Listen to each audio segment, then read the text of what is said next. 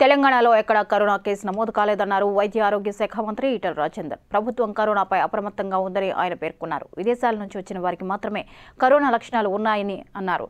తెలంగాణలో ఉన్న ఏ వ్యక్తికి కరోనా వైరస్ సోకలేదన్నారు. ఇతర ప్రాంతాల నుంచి వచ్చిన వారికి మాత్రమే ఈ వైరస్ సోకిందన్నారు. కరోనా అనుమానితుల్లో 2 నమూనాలను పూణేకి పంపామని 47 మందికి వైరస్ పరీక్ష నిర్వహించగా నెగిటివ్ వచ్చిందన్నారు. కేంద్ర ప్రభుత్వం నిర్ధారించాకే కరోనా పాజిటివ్ ప్రకటన చేయడం జరుగుతుందన్నారు.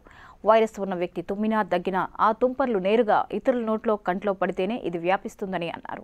కరోనా వైరస్పై సోషల్ మీడియాలో అసత్య ప్రచారాలు చేస్తున్నారన్న ఆయన ప్రజలు వదంతులు నమ్మొద్దని సూచించారు.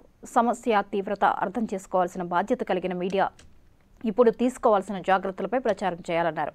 భయం కలిగించే వార్తలను ప్రచారం చేయడం తగదన్నారు మంత్రి ఈటెల.